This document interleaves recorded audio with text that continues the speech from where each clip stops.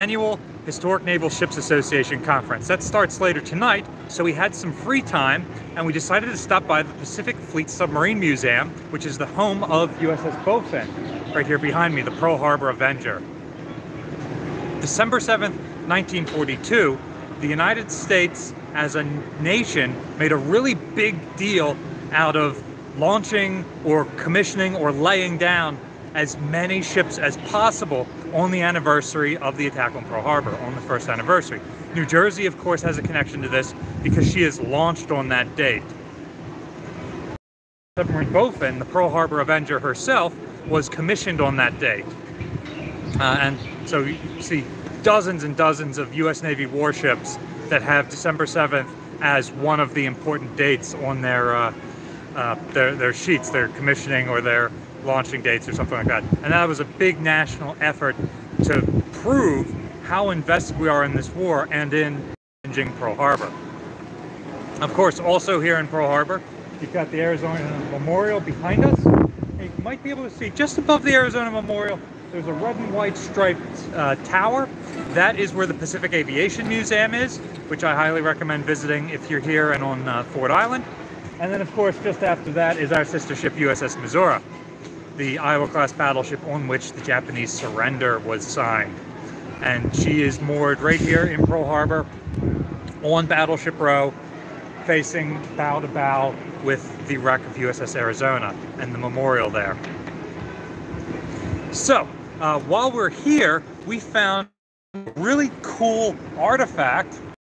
Now, I'm far from an expert on submarine things, but we happened to find an expert here to help us talk about this Japanese Kaiten. Hello, I'm another artifact on display. So yeah, what we have here behind us is a Kaiten manned torpedo as one of the Japanese suicide weapons of desperation from the end of the Second World War. So much like the kamikazes were aircraft, you know, loaded up with bombs and then just flown into ships they could, the Kaiten is kind of a next generation beyond that. It's often called a manned torpedo, which in some ways it is, but one of the things you probably noticed on the walk over is that it is considerably larger than your average torpedo. I mean, and here's a couple of torpedoes for scale. So all 21-inch diameter. Yeah, and I mean, fair enough, the Long Lance is a 24-inch, but this is considerably larger than that. So this doesn't fit in a torpedo tube. Do you know where it's carried on a submarine, how it's launched? Yeah, so they actually had to specially modify the submarines to have launch rails, usually mounted after the conning tower. They also modified a number of surface ships to launch these. So the rather infamous Kitakami, with its infinite numbers of torpedo launchers, later on in the war was actually modified. They took a bunch of the torpedo launchers off the back and put some Kaiten racks instead. And the idea of this is basically the naval equivalent of the cherry blossom kamikaze missile. So rather than just being, you know, a plane that they've strapped the bomb to, the cherry blossom was a purpose-designed kamikaze craft. And again, this is a purpose-designed underwater kamikaze. So what it is actually at its core is still a Long Lance torpedo, except they figured that, you know, a torpedo is already pretty packed, pretty full of everything. There's no space in there, certainly not enough space for a person and all the life support equipment they need, because okay, they're not going to live too long, but they need to live long enough to actually guide the thing and to see out of it. And so when they started the development program, there were a lot of different types. About 3 main types were actually produced and a bunch of prototypes, but they started off with a core of a Long Lance torpedo, and then they just started adding bits to it. So they had to add first a section for the person who's actually going to go in there and the controls so they could actually guide it. And then once they've done that, they realised, well, this is added weight and added drag, so it needs more fuel. And if you want it to go long range, that needs even more fuel. And obviously, then you have to enlarge the fairing so that it's all running nice and hydrodynamically. And then once they've done that, they thought, oh, well, you know, since this is going to be a one-shot weapon, it's fairly expensive compared to the average torpedo. We want it to be definitely lethal, so they packed massively more explosive in there as well. So, I mean, a Long Lance warhead was already pretty nasty. But most torpedo warheads are measured in like the hundreds of pounds. This Yeah. thing has a warhead measured in the thousands of pounds. So if one of these hit, it's got more than enough explosive to actually pretty much overwhelm any torpedo defense system in existence. And it probably would sink pretty much anything it hit that wasn't a carrier or a battleship. And even then, depending on where it hit, it might even do that. The problems they ran into is that it turns out that it's actually very difficult to guide one of these things, because there's no compact sonar for them to use, and so you have to either use a periscope or come up right to the surface, which makes them easy to spot and also means you can be shot, which is what happened to a lot of Kaiten. And because at its core it's still a long lance drive system, it's now propelling much more mass, so they're nowhere near as fast as a long lance either. So they're kind of, in some ways, although they're very lethal if they hit you, and they can theoretically track you down, they're tracking you down very slowly, relatively speaking, and they're tracking you down from a position where if they're spotted, you can actually just blow them out of the water with the ship's guns. And of course, we're talking late war US surface vessels, so they've got a lot of guns. And even a 40mm Bofors would quite happily do enough damage to stop one of these things.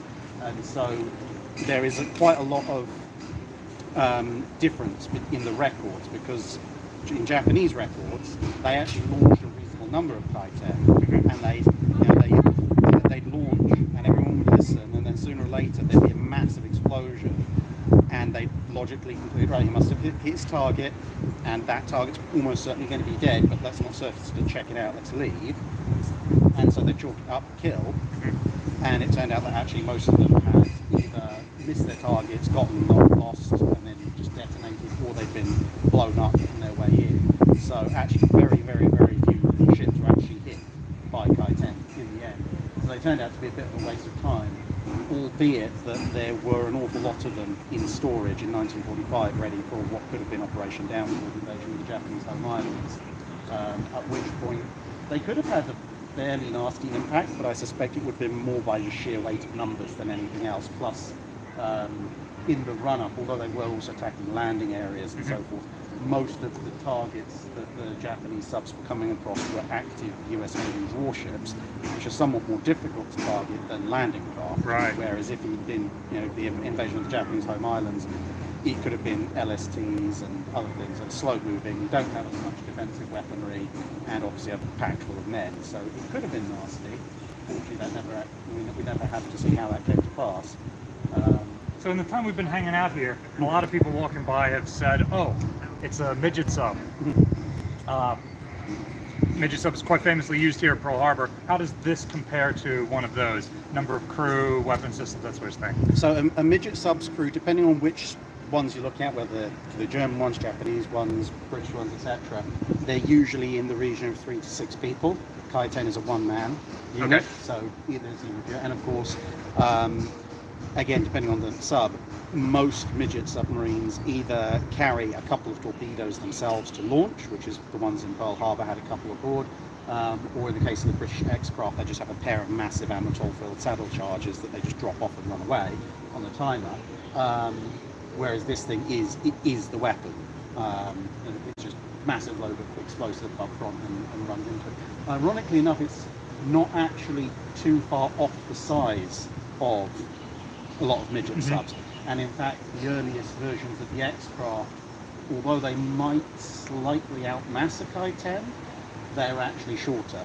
Because there's an XE class X-craft preserved in Chatham Dockyard, and the XE is a slightly larger version of the X-craft that was designed for the Pacific War, and that is actually slightly shorter than this Kaiten. It's just a little bit taller vertically because, again, being a sub, it's got ballast tanks and so forth, whereas this is just an overgrown torpedo with a person in it. We have a question from the crowd that's slightly unrelated. Who won the naval treaty? The Brits or the Americans? Washington Naval Treaty, I'm guessing they mean. They were not specific. I'll let you talk about it. Do we both agree that Great Britain won that one? I think it depends which category of ships you're looking at. Okay. Because I think if you're looking at aircraft carriers, the Americans definitely won the naval treaty because they managed to finagle Lexington and Saratoga out of it. In terms of cruisers, America definitely won that one because they managed to argue for equal parity with the British, which was great because the Americans were looking mainly at a concentrated fleet. The British were looking at having to have a concentrated fleet and a distributed fleet. Yeah, Great Britain neither got the size that they wanted nor the number that they wanted, so that's fair. Yeah. In battleship terms, it's a little bit all over the place. On the one hand, the British were the only ones that got to build kind of a post-treaty set of battleships with the Nelsons. On the other hand, they were left with this kind of grab bag of assorted various pre-World War I designs, whereas the US got to keep the standards up to the Colorados. Yeah, the battleship one is a little bit of an odd one because it's slightly distorted by the fact that post the London naval treaties, you have the modernizations of Renown and 3 of the QEs and everything, and that kind of slightly throws out the idea of the utility of them as compared to the US standards, which for the most part at the start of the war weren't modernized, and by the time they were modernized, there were so many fast battleships in existence that the kind of duties that you see, say, the QEs pulling in the Mediterranean aren't needed for the US in the Pacific, and even the West Virginia and everything just basically goes into shore bombardment duties. I think in terms of the United States having to scrap 11 battleships that are under construction, and Great Britain has to scrap 8 battleships or battle cruisers that are just pieces of paper, the US loses a lot more taxpayer money on stuff that's under construction. Yeah, I think if you look at what everyone was building and what they had to give up, then yeah, definitely Great Britain walked away from that the winner because they didn't have to engage in the naval race they didn't want. But yeah, at the same time, I think when you look at what was actually built and what was retained, it varies by class as to who won out. I think when it comes to the follow-up naval treaties, the 2 London treaties, that's quite interesting because in some ways the first London naval treaty is kind of nobody really wins that one. It just kind of is. They're just basically closing off loopholes there identified from the first lot. I think from second London, I mean, the obvious winners are the guys who never signed it or just walked out because they're just like, yeah, we're building our stuff. Which makes sense because Japan, whoever we're discussing as the winner, it's not Japan. Japan loses all of these treaties, and so they walk out. Yeah. But then Germany's not even invited. So. No. Yeah. But I think in terms of the second London treaty, partly I think just due to timing, I think at least in the terms of battleships, the US actually wins that one because they start the North Carolinas just that fraction later than the King George V. So while the King George V's are locked in with 14-inch guns, the North Carolinas are able to very quickly switch over to 16s. And of course then the escalator clause comes in and the US has the industry to be able to go, actually no, we're going to go full escalator, 16-inch, 10,000 ton extra displacement, and we're going to build the Iowas. Whereas it's something that's always slightly messed with my head in that when you look at the 1939 discussions of the escalator clause, even though it's blatantly obvious that Japan is no longer abiding by the limits, Italy probably never has been, the Germans are just like, we don't care. And yet you still have the British in that environment going, yeah, but can we maybe just make the escalator clause 40,000 tons, and can we not restart building of heavy cruisers? And it's very much kind of denial of reality, whereas the Americans are just like, open 3D ship printing factory, press print. Yeah, no, Great Britain was very much trying to do it to what is the limits of our dry docks, our industrial capacity. Yeah, and in true government fashion, they were just like, we'd like to rearm, but also we'd like to rearm cheaply if at all possible. And everyone's kind of sitting there going, that's not how a rearmament race works. Yeah, especially when it's you and your allies signing this and all the potential enemies are turning their nose up at it. Yeah. We are getting some questions about the current use of Pearl Harbor today. Mm-hmm. Such as? Is it still an active Navy base? Oh, yeah. Yeah. Want to pivot? Yeah, let's pivot. Yes, well, yeah, it's definitely still an active Navy base. They've got enough security restrictions just to get onto the museum section.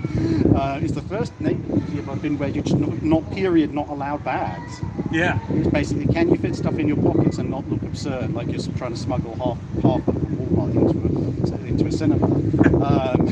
And that's about all you can bring in. Obviously, they've got the Arizona Memorial in Missouri just behind both in here. Access to Ford Island where they are is very limited. You have to get on a bus here near the Pacific Fleet Submarine Museum and do all your searches and IDs then, and then get over the bridge to the island. And you're limited to certain parts of the island where the museums are. Yes, it's still an active base. In fact, there's even a couple of Allied nation ships out there that are still here from the Roman Pacific Nations RIMPAC exercises that were held, looks like a couple weeks, a couple months ago. Unlike somewhere like, say, Norfolk, a lot of the stuff that's based here is submarines, and for very obvious reasons, you're not going to see a lot of them.